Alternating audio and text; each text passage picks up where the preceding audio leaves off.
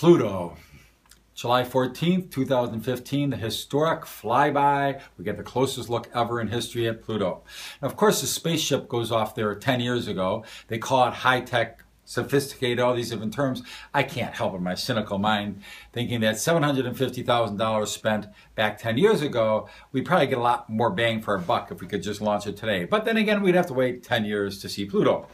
Pluto, the planet, well, it's not actually a planet anymore. Now they're calling it a dwarf planet. And they're finding out now that it's not just a planet per se, it's a binary system where Pluto is going around with something called Charon, C-H-A-R-O-N, kind of like twisted pretzel type of thing, around an orbit, around nothing, just a gravity center.